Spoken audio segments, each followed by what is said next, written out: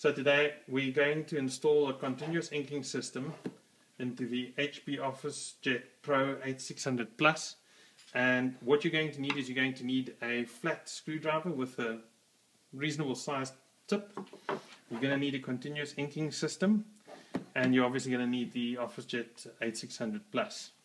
So what you get in the continuous inking system is typically a box which contains a Chinese English or a Chinglish brochure, which is pretty much useless, and you're going to get your kit. So your kit consists of your 4 different colors and your cartridges, which are connected via tubes to the individual cartridges, to the individual ink tanks.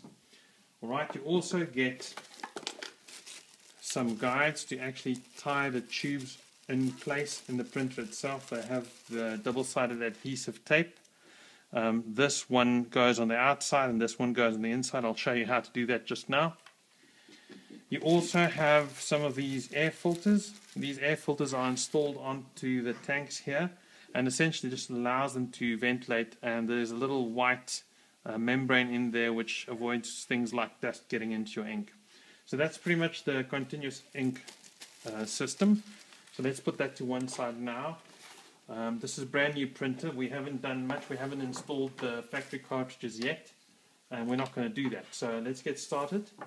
First thing we're going to do is I'm going to open up this cover here, and what you'll see it does is it's actually going to move the ink cartridges to the left hand side there where it's accessible.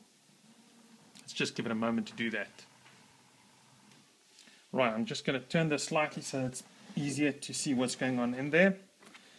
Now, we're going to be busy with this for a while, so in order to avoid the system from timing out and trying to retract the cartridges, what I'm going to do is I'm actually going to disconnect the power, and I recommend you do the same. So I'm just at the back here, I'm going to disconnect that, and you should see the screen die shortly. There we go. And that's it. So now we're ready to start installing the cartridges, and I think you can pause.